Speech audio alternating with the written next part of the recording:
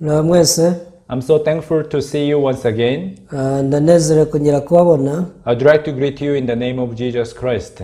Ndabashuje mu izina rya Yesu Kristo. I'm sure that through this time that God will bless us with His word. Ndizera ko binyuze muri aka kanya Imana iduhera umugisha mu ijambo ryayo. Today we're going to read the book of the Matthew chapter 19. Uyu munsi tugiye gusoma muri Matayo igice cya 19 from verse 16 through 22. Turahera ku murongo wa 16 dushyike kwa 22. Matthew chapter 19 from verse 16 through 22. Matayo ibice 19 murongo wa 16 turageza kwa 22. Yeah, let us read. Twasome. Now behold, one came and said to him, Good teacher, what good thing shall I do that I may have eternal life? Nuko umuntu azahari aramubaza ati mwigisha mwiza nkora cyiza kingo mpabwe ubugingo buhoraho. So he said to him, Why do you call me good? No one is good but one, that is God. But if you want to enter into life, keep the commandments. Naramusubiza ati nyitira iki mwiza? Umwiza n'umwe gusa ni Imana, ariko nushaka kugera ku bugingo witondera amategeko. He said to him, Which ones? Jesus said, You shall not murder, you shall not commit adultery, you shall not steal, you shall not bear false witness. Aramubaza ati nayahe? Yesu aramusubiza ati ntukice, ntugasambane, ntukibe, ntukabeshyera abandi. Honor your father and your mother, and you shall love your neighbor as yourself. Ubahe so na nyoko, ukunde mugenzi wawe nk'uko wikunda. The young man said to him, All these things I have kept from my youth, what do I still lack? Umuhungu aramubwira ati ayo yose narayitondeye, none icyo nshigaje ni iki? Jesus said to him, If you want to be perfect, go, sell what you have, give to the poor, and you will have treasure in heaven, and come, follow me. Yesu aramusubiza ati nushaka kuba utunganye rwose, genda ugurishe ibyo utunze maze uha abakene, nibwo uzagira ubutunzi mu ijuru uhere kuzunkurikire. But when the young man heard that saying, he went away sorrowful, for he had great possessions. Uwo musore yumvise iryo jambo agenda afite agahinda kuko yari afite ubutunzi bwinshi. Most people think that if they do good, they will be blessed, and if they do evil, they will be cursed. Abantu benshi batekereza ko baramutse bakoze ibyiza bahabwa umugisha, bakora ibi bakavumwa. There are a lot of religions in this world, and most of the religions, they follow this kind of teachings. Mwisi haba amadini menshi, kandi amenshi muri yo akurikira bene izi nyigisho. Do you think that is true? Ese namwe mutekereza ko ibyo ari ukuri? I hope you think deeply about this topic. Niringiye ko iki kintu mwagitekerezaho cyane. Do you think that God will receive you when you do good, and God will curse you when you do evil? Ese nawe utekereza ko Imana izakwakira ikaguha umugisha ubwo uzaba ukora ibyiza wakora ibikakuvuma? Let us suppose that there is the most good person in this world. Reka twibaze ko hari umuntu mwiza kuruta abandi bose bo mu isi. This person is the most good person, and the number one good person in this world. Uyu niwe nimero ya mbere mu beza bose batuye isi. Do you think God can say that this man, can come to heaven? Ese mutekereza ko Imana izavuga iti uyu nguyu we rwose agomba kujya mu ijuru? On the other side, there is the most evil person in this world. Ariko ku rundi ruhande nimba hari umuntu mubi kuruta abandi bose baba mu isi. Do you think that there is no way, for that person to go to heaven? Ese mutekereza ko inzira ze zose ziba zarafunzwe adashobora kujya mu ijuru? Actually, God, that He is the merciful God. Undi rero Imana ni nyembabazi. And God sent Jesus Christ in this world as a savior. Kandi yohereje Yesu Kristo mu isi aza nk'umukiza. What do you think this savior means? None umukiza bivuga iki, bisobanuye iki? What is the role of savior? None ubwo umurimo w'umukiza ni uwuhe? If there is a savior, it means that there is one who need a savior.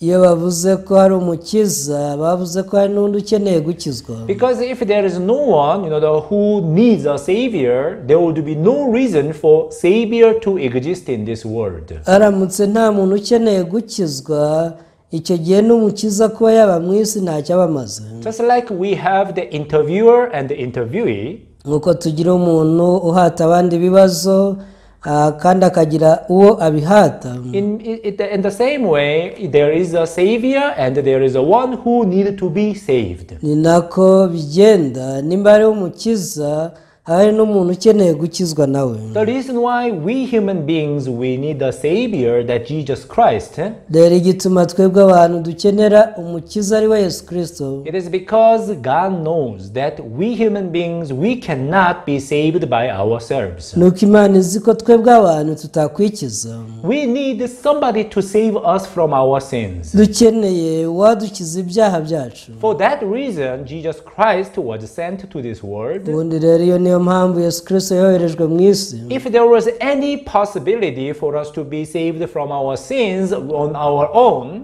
iyo haba hari ubushobozi dufite na bukeya bwo kwikiza ibyaha, God would not have sent us Jesus Christ. Imana ntiyari kwirirwa yohereza Yesu. He would have told us to live a good life. Imana yari kutubwira iti mwebwe mubeho ubuzima butunganye. Let's think about, the two thieves, who are crucified on the cross next to Jesus. mureke dutekereze kuri bya bisambo bibiri byabambwe hamwe na Yesu. In the time of Jesus, the crucifixion was the maximum sentence. mu gihe cya Yesu kubambwa cyari igihano kirenze ibindi, Which means, the severe and the biggest, the sinner, they were sentenced to this crucifixion. bivuze ngo umunyacyaha uruta abandi niwe wakatirwaga urwo gupfa ariko abambwa ku musaraba. Jesus, that's why Jesus was crucified at the cross. ni nta mpamvu Yesu nawe yabambwe ku musaraba. Why? Because he was given the maximum sentence.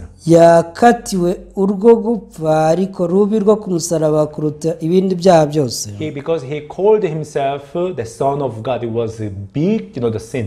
ngo yiyise umwana w'Imana, icyo bagifashe nk'icyaha gikomeye kuruta ibindi. What about these two thieves next to Jesus Christ? none aba bajura babiri bo bari mu mpande ze. I don't know what kind of sins they committed. ntabwo nzi ibyaha bakoze ngo ni ibihe. However, what we can see is that even they committed, the big sins. ariko icyo tushobora kumenya ni uko mu bujura bwabo nabo bakoze ibyaha bikomeye. That's why they were, crucified together with Jesus. ibi byatumye babambwa mu mpande za Yesu. According to the eyes of people, these two thieves were really the big sinners and criminals. mu maso y'abantu abangaba bari abanyacyaha ruharwa uko ari babiri. In the beginning, both of them, they were blaming Jesus. bigitangira bombi barimo banenga Yesu. But at the last moment, one, the thief, changed his heart. ariko bajya gusoza umwe yaje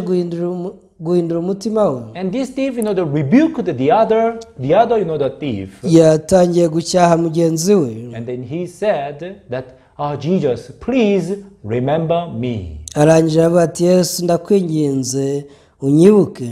This thief, he didn't do anything good, in his entire life. mu by'ukuri mu buzima bwe bwose iki gisambo nta kintu cyigeze gikora cyiza. The result of his life was the crucifixion, the maximum sentence. kubera ko ingaruka z'ubuzima bwacyo bubi kwari ugukatirwa urwo gupfa rubi rwo ku musaraba. Everybody could call him the biggest criminal. abamubonaga bose bari babatuye n'umujura kabuhariwe ni igisambo kiruta ibindi. People must have thought that this man deserves to be sentenced that crucifixion. abantu bashobora kuba bati rwose aha ni sawa uyu nguyu yari akwiriye iki gihano.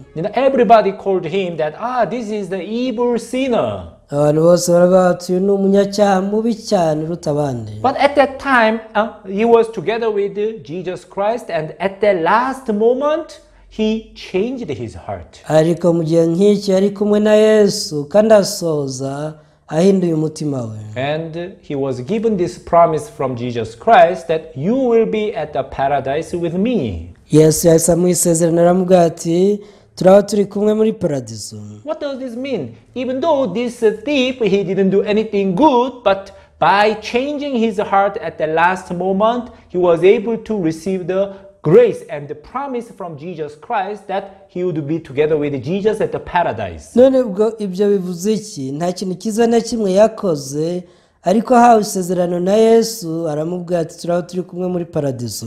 Which means the Bible is telling us how this kind of dirty and filthy sinner can be saved. Bivuze ngo bibiri bitubwira uburyo abanyabyaha babi banduye bahindanye bakwakira agakiza. Today we read Matthew chapter 19. Uyu munsi twasomye Matayo ibice 19. Here there is one young man. Hano tubonamo umusore umwe w'umutunzi. He asked Jesus this question, what shall I do to have the eternal life? Yabaje Yesu ati nakora iki kugira ngo mpabwe ubugingo buhoraho? Jesus replied to him that you can keep the commandment. Yesu aramusubiza ati ubahiriza amategeko. I'm sure that this man, he lived a good life. Nzi neza yuko yarabayeho ubuzima bwiza. Because if he lived the evil life or bad life, iyo yarabayeho ubuzima buhindanye, he would not have had this boldness to ask Jesus Christ such question. ntiyari gushira amanga imbere ya Yesu ngo amubaze ikibazo nk'iki. When he asked such question to Jesus Christ, he was with the confidence. Ubwo yabazaga Yesu ikibazo yari ifitiye ishema. Jesus, tell me what I am supposed to do to inherit eternal life. Abwira Yesu ati mbwira icyo nakora cyiza kugira mpabwe ubugingo buhoraho. Yeah, since young I have kept all the commandments. Yongera ati guhera mu bwana bwanjye nubahirije amategeko. Yeah, he must be a good man. Agomba kuba yari umusore mwiza. He must keep all laws very well, even better than others. Agomba kuba yubahiriza amategeko y'Imana neza kuruta abandi. The problem is, even though he kept the law very well, but he still felt that he was lacking something. Ikibazo rero nubwo yubahirizaga amategeko neza, yahoraga yiyumvamo ko hari ikintu abura. He must have had these kind of questions in his heart. Birashoboka ko yashobora kwibaza mu mutima we ati, oh, I have kept all the commandments. ati dore nubahirije amategeko yose. I have lived the good life. Nabayeho ubuzima butunganye. But why do I have this feeling that I am lacking something? Atase kubera iki mura niyumvamo ko hari icyo mbura? What do I lack to have the eternal life? Ubu ni iki koko mbura ngo mbe mfite ubugingo buhoraho? He must have this kind of a question mark in his heart. Ashaka ko yarahanaga n'ikibazo nk'iki mu mutima we. The reason why this man he had a question mark in him, icyatumaga abana n'iki kibazo, it is because he did not know the difference between the eyes of God and the eyes of man. Yari yarigeze amenya gutandukanya amaso y'Imana n'ay'abantu. Even in this generation, there are so many people who try their best to live a good life and to keep the law. No muri bihe turimo hari abantu bagerageza kubahiriza amategeko ngo babeho ubuzima butunganye. They are considered as a saint, as a good believers. Bene abo bafatwa nk'abera batagatifu abantu bizera. And some, they may be considered as angels in this world. Hari n'abafatwa nk'abamarayika nubwo bari mu isi. However, they still feel that they are lacking something. Ariko aba nabo bakomeza kwiyumvamo ko hari icyo babura. They are not sure about their salvation. Nta cyizere cy'imbabazi z'ibyaha bafite. They are not sure that they can go to heaven. Nta cyizere cyo kuzajya mu ijuru baba bafite. Why do you think the people they have this lacking in their heart? Ese utekereza ariye mama abantu bahorana izi mpungenge n'ibyo babura mu And the reason is only one. It is because the people they do not understand the difference between the eyes of God and the eyes of man. Ikibitera abantu babiterwa nuko bataramenya gutandukanya amaso yabo n'ay'abantu. Let us read one verse in the book of 1 Samuel chapter 16 verse 7. Dusoma umurongo umwe mu rwa mbere rwa Samweli ibice 16 umurongo wa 7. 1 Samuel chapter 16 verse 7. Rwandiko rwa mbere rwa Samweli ibice 16 umurongo wa 7. But the Lord said to Samuel, do not look at his appearance or at his physical stature, because I have refused him. For the Lord does not see as man sees. For man looks at the outward appearance, but the Lord looks at the heart. Ariko Uwiteka abwira Samweli ati nurebe mu maso cyangwa ikirere cye ko ari kirekire ntamugaye, kuko Uwiteka atareba nk'uko abantu bareba. Abantu bareba ubwiza bugaragara, ariko Uwiteka wareba mu mutima. Now, Here the Bible clearly says, the Lord does not see as man sees. birivuga yeruye ko Imana itajya ireba nk'abantu. We human beings, we look at outward appearance. Twebwe abantu tureba ubwiza bugaragara inyuma. That's why when we judge the people, whether this man is good or bad, we judge these people according to their actions. Rero iyo twanzura ko umuntu runaka ari mwiza cyangwa ari mubi, tureba ibikorwa bye. If this person does something good outwardly, nimba uyu muntu hari ibyiza yakoze tukabibona, we call this man the good man. tuvuga ko ari umuntu mwiza. But if the other person does something evil, ariko nimba hari undi wakoze ibibi, we call that person evil person. uyu we tumwita umuntu mubi. Yeah, so according to what we see with our eyes, we judge the people. tugendeye ku byo tubonesha amaso dufata umwanzuro ku bantu. However, the Lord, the God, that sees inside of our heart. nyamara Uwiteka Imana areba mu mitima yacu. Because when we see the inside of our heart, there is the evil seed. iyo yitegereje mu mitima yacu abonamo ingemwe mbi. In the Middle Age, there are many, the God believers. mu myaka ya moyenaje hariho abantu benshi bizera Imana. Even so many religious leaders. ndetse hariho n'abayobozi benshi ba gikristo. They tried their best to cut off their fleshly desires. bajyaga bagerageza gucubya irari ry'imibiri yabo. Of course, they did not live the evil life. ntabwo bigeze babaho ubuzima bwo gukora ibyaha cyangwa ibibi. They did not do the evil actions like other people, like criminals. ntabwo bigeze bakora amabi nk'abandi banyabyaha benshi. However, they are always disturbed by these evil thoughts and evil desires in their heart. ariko buri gihe bajyaga bateshwa umutwe n'irari riba mu mitima yabo. That's why even they took the way to torture their body. bageze igihe bahitamo kujya noneho bibabaza bakikomeretsa ku mubiri. They try to give the pain to their body so that they may not have the evil desires. bageragezaga kubabaza imibiri yabo kugira ngo batagira kurarikira. However, even though they used all possible ways to cut off their evil desires, but they failed. ariko nubwo bagerageje gukoresha ibyo ngo bacubye iby'imibiri yabo irarikira, baratsindwaga. Even they are human beings, that's why they had also evil desires. n'abari abantu bari bafite irari ry'ibibi. Why do you think the people cannot be free from that the condemnation, such evil desires? ese mutekereza ari iki gituma abantu batabohoka bene iryo rari ry'ibibi? No matter how hard you try to live a good life, burya uko wagerageza kose kubaho ubuzima butunganye, no matter how diligently you try to keep the law, uko wagerageza kubahiriza amategeko, the heart that you are born with is from Satan. burya umutima wavukanye ni uwa Satani. That is why unless you get the perfect solution for this problem of evil seed, rero mutabonye igisubizo gitunganye cy'ingemwe mbi y'icyaha, you are not able to get the true rest and true peace in your heart. ntibishoboka ko wabona ikiruhuko cy'ukuri n'amahoro y'ukuri y'umutima. And you are not able to overcome that power of Satan and the temptation of Satan on your own. ntabwo rwose uzabasha kunesha ibigeragezo bya Satani ku bwawe. Human limitation, human goodness has the limitation.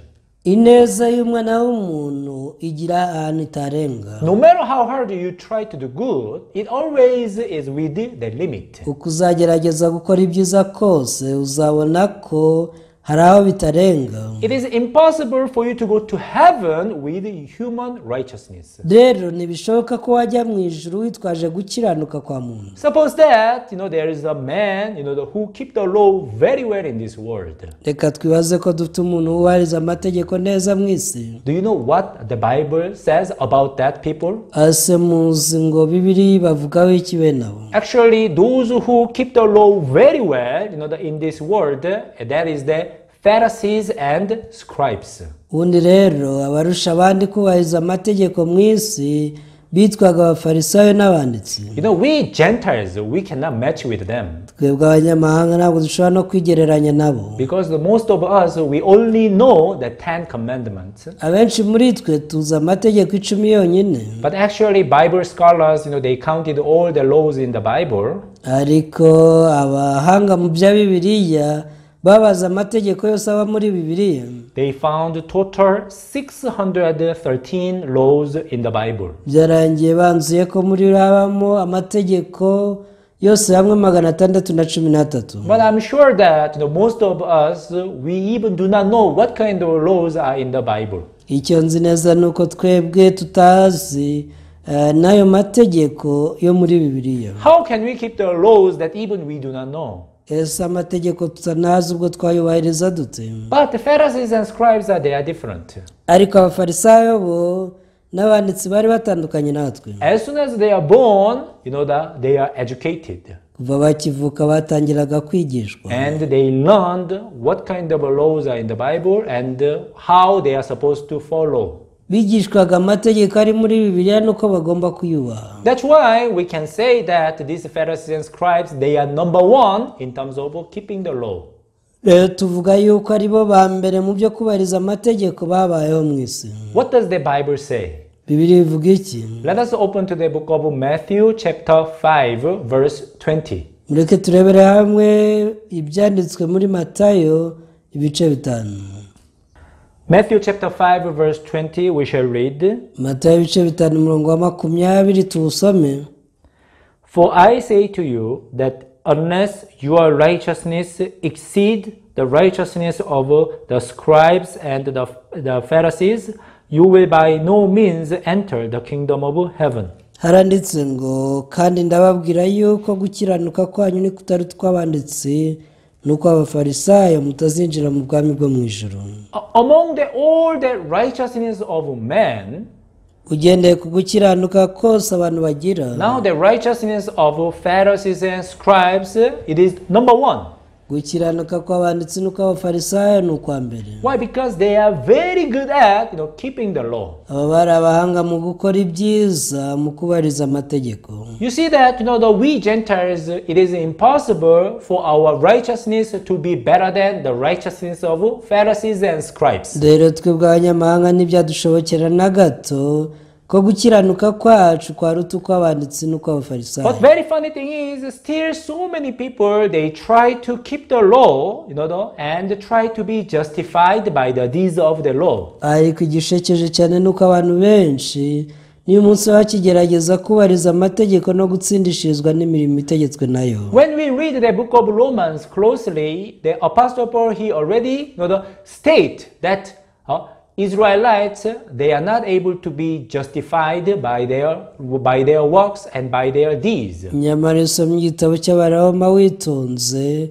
ubona neza Paulo yerura ko n'abayuda ubwabo byabananiye gutsindishirizwa n'imirimo itegetswe n'amategeko. No flesh will be justified by the deeds of the law. This is what the Bible is telling us. Bibiliya yanzura ivuga ko nta muntu n'umwe uzatsindishirizwa n'imirimo itegetswe n'amategeko. With our righteousness, it is impossible, to be justified. Bivuze ko gukiranuka kwacu kudashobora kudutsindishiriza. That's why Bible is giving us the new way, which is the Jesus Christ. Nicyo gituma Bibiliya duhinda inzira nshya ariyo ya Yesu Kristo. Even this young man in the book of Matthew chapter 19, he was trying to keep the law. Ni umusore wo muri Matayo ibice 19 yageragezaga kubahiriza amategeko. Even he thought that, that he was keeping the law very well. Yanatekerezaga ko yubahiriza amategeko neza. Probably he was expecting that, that he could have the assurance of salvation. Birashoboka ko yajyaga yibwira ko azabasha kuboneramo icyizere cy'agakiza. But things happened differently from his expectation. Ariko ibintu byabaye bitandukanye nuko yari abyiteze. I tried my best to keep the law and I have kept the law, since my youth. Yatangiye kwibaza ati naragerageje kubahiriza amategeko kuva nkiri umwana. How come do I not have the assurance of salvation? Ati suno kubera iki ntafite icyizere cy'ubugingo buhoraho. Why do I still lack kuki mba numva ari icyo mbura? What am I missing? Ese ni iki ntakoze? Now you see that this man, he had a kind of confusion in his heart. Uyu musore yari afite urujijo mu mutima we. At that time, Jesus was giving him the answer. Icyo gihe nibwo Yesu yamuhaye igisubizo. Jesus asked him to do something. Yesu yamusabye kugira icyo akora. You sell everything you have. Avuga ati noneho genda ugurisha ibyo ufite byose. And you give it to the poor. Nurangiza ubihe abakene. And you will find a treasure. Hanyuma nibwo uzabona ubutunzi. Of course, it does not mean that that Jesus just want him to sell everything he has, these material things. Ntabwo icyo bivuze ari uko ari gufata imitungo ye iyi ngiyi ifatika ngo ayigurishe. Because God does not focus on the material issues. Kubera ko Imana ntabwo ijya yita ku bifatika. But what does this mean that that you sell everything you have and give it to the poor? Ase kumubwira ngo agurisha ibyo atunze byose abihe abakene ni biki?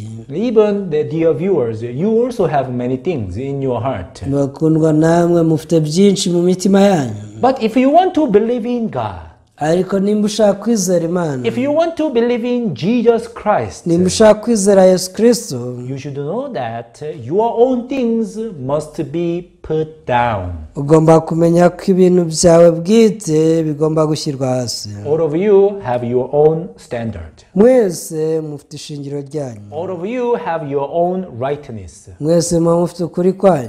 As long as you live with your own right thought, iyo mubanye n'ukuri kwanyu, as long as you live with your own judgment, with your own standard, igihe ugundiriye guca imanza kwawe n'ibipimo fatizo byawe, it is impossible for you to follow the guidance of God and the word of God. Biragoye cyane ko wakurikira ubuyobozi bw'Imana uhabwa n'ijambo ry'Imana. That's why Jesus Christ, he said like this. Niyo mpamvu Yesu yavuze ati, if anyone desires to follow me, let him deny himself. ati umuntu ashaka kunkurikira abanze yiyange.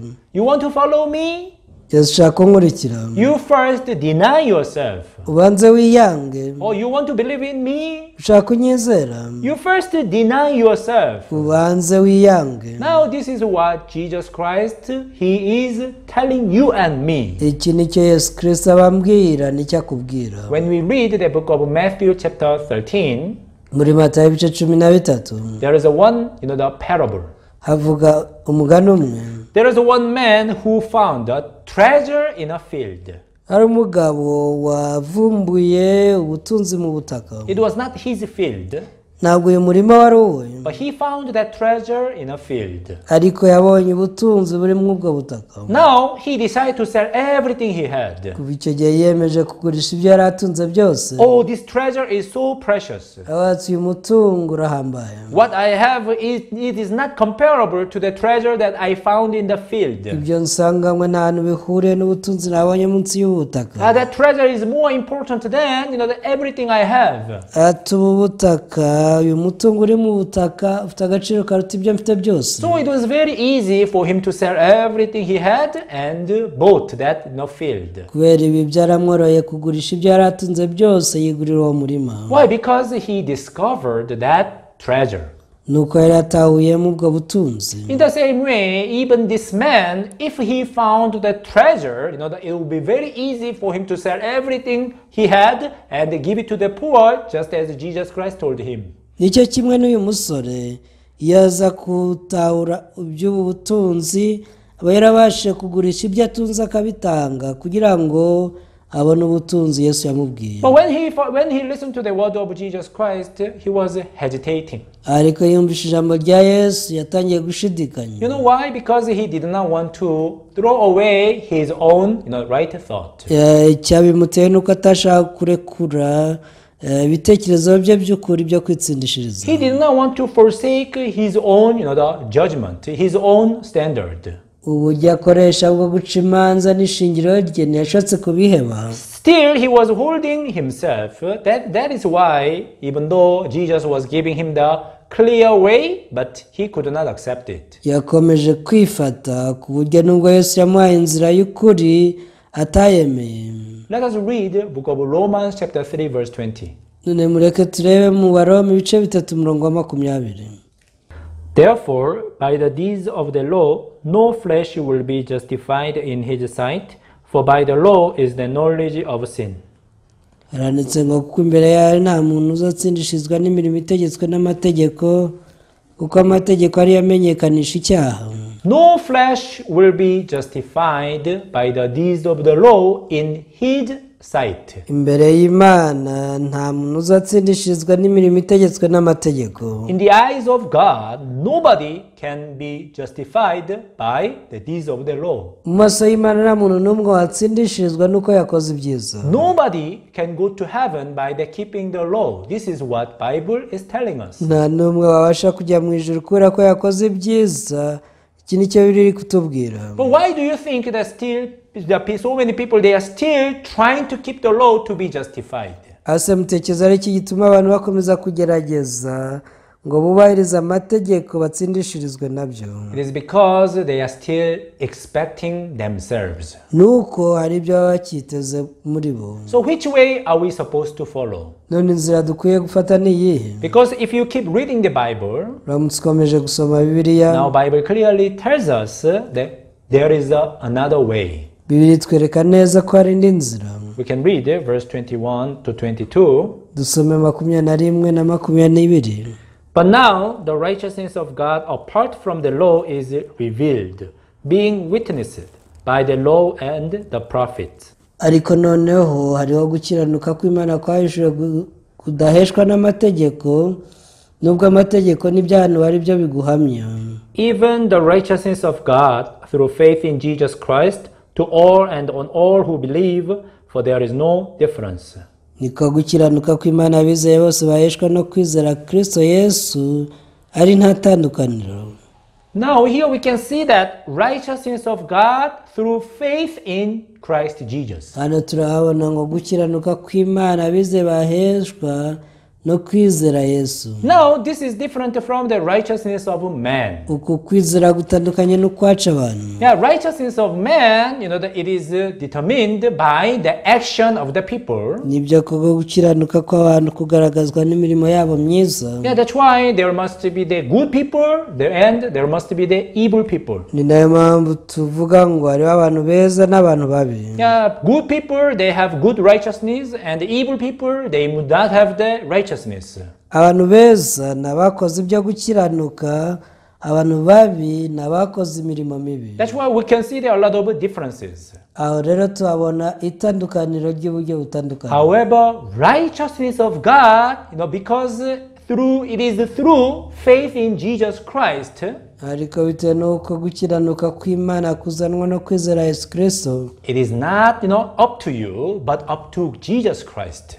Ntabwo kuba gushingiye kuri wowe ni kuri Yesu. That is why there is no difference. Niyo mpamvu abagufite bose nta tandukaniro. Every 4 years we have what is called Olympic.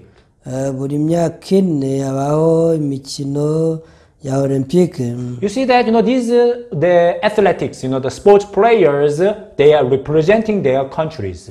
Rero abakinyi yaba biruka ku masiganwa y'amaguru n'abandi bahagarara ibihugu byabo bakajya muri ayo marushanwa. Suppose that there is the player who is representing Rwanda. Reka twibaze ko hari umukinnyi umwe wagiye ahagarariye u Rwanda. If this player wins and get the gold medal, uyu nguyu natsinda bakamuha umudari wa zahabu, I'm sure that all Rwandese say that we Rwanda we get this gold medal. Zineza yuko twese tuzavuga tuti u Rwanda rwabonye umudari wa zahabu. Why? Because this sports player it is representing Rwanda. Kubera ko uyu mukinnyi ahagarariye u Rwanda. Jesus is representing all of us. Yesu yaduhagarariye twese. Because he took all of our sins and he died at the cross on behalf of all of us. Yishyizeho ibyaha byacu twese, apfira ku musaraba ku bwacu twese. That's why the Bible says there is no difference. Nyuma birivuga ngo nta tandukaniro. Dear viewers, I hope that you think deeply about this point. Bakundwa, niringiye ko mwatekereza cyane kuri iki kintu. If you think deeply about this point, nimugitekerezaho byimbitse, you will be able to realize that you are not able to be justified by the deeds of the law. know nibwo muzabona ko mutatsindishirizwa n'imirimo myiza mukora. you can only be justified by the works of Jesus Christ, and when you believe in it, you'll be able to become the righteous. ahubwo nimwizera imirimo myiza Yesu yabakoreye, nicyo gihe muzatsindishirizwa mukaba abakiranutsi. Thank you very much. I will speak up to here. Murakoze cyane, ndasoreza hano. Let us pray. Dusenge. Dear Heavenly Father, we thank you. Data mwiza wo mu ijuru, turagushimiye. You have given us this precious evening. waduhaye uyu mwanya mwiza. You allow all of us to meditate your word, watwemereye twese gutekereza ku ijambo ryawe, so that this word may empower us. kugira ngo iri jambo riduhe imbaraga. I believe that we are saved by your Lord and by your works. nizera ko twakijijwe n'imirimo yawe yonyine gusa. By the works of Jesus Christ we are saved. kubw'imirimo ya Yesu Kristo yonyine twarakijijwe. Father, we thank you. turagushimiye. I pray everything in the name of Jesus. ibi byose mbisenze mu izina rya Yesu. Amen. Amen. Thank you very much. See you next time. murakoze cyane, nawe utaha.